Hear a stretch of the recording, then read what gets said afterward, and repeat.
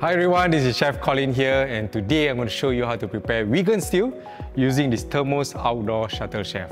It comes with two 3-liter pot, and you can buy the 6-liter pot separately.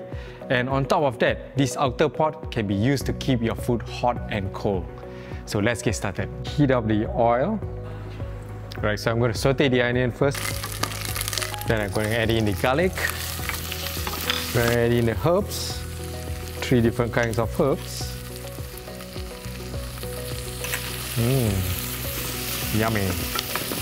Okay, so next I'm going to add in all the vegetables in there. I'm going to put in some celery, yam, sweet potato, pumpkin, and also carrots. Just going to saute it for a minute or so. Right, so it's sauteed already, so I'm going to add in the tomato puree. So if you're cooking it over gas stove, it tends to be hot over here, so just be extra careful.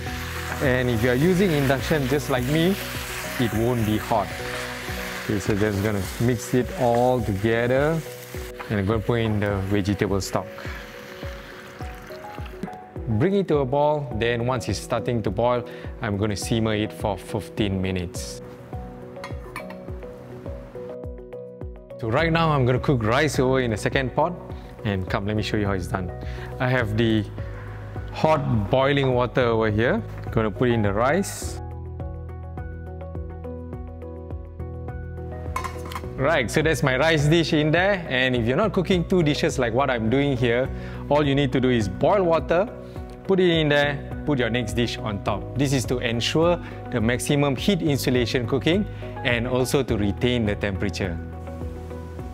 Alright, so it's time to transfer it over, and don't forget to wear your mitten because it's hot over here. This is the rice going in, and the next one is the vegan stew. Right. Okay, so just cover it like this, flip it over to lock this thermos outdoor shuttle chef. Alright, so our dish is ready. Let's open this up. Put the cover over here. And let's cook the vegan stew out. Wow, just look at that. Okay, so here you go.